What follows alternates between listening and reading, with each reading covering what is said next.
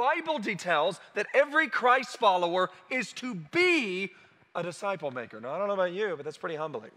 Now, I don't know about you, but I don't want to go another second without reminding ourselves, what is a disciple then?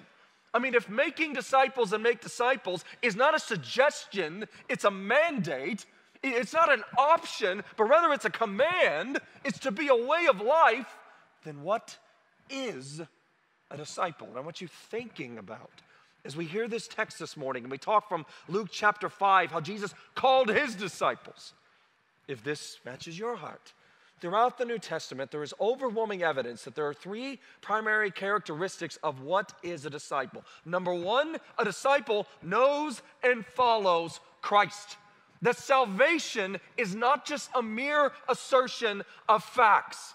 It is not just you basically knowing an orientation about God, but no, there is a progressive way of life that is detailed.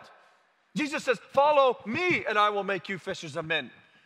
It is a knowledge that leads to a wisdom applied in a life that is given to God completely.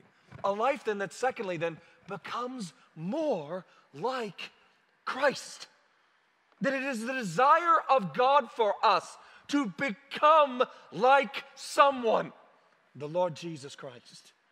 And you'll find that in high times and in low times, that God will be gracious, that God will show mercy, that God will provide specific instruction, that God will allow trials and temptations and all of these things to this end. That you would become more like Christ.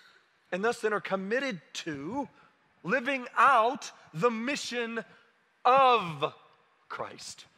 And so now it's with every fiber in my being today that we begin from what is a disciple to begin now to detail Jesus is calling his first disciples and how then we are to multiply by God's grace tens of thousands through the years. Disciples who will make disciples who make disciples as we multiply disciples to follow Jesus.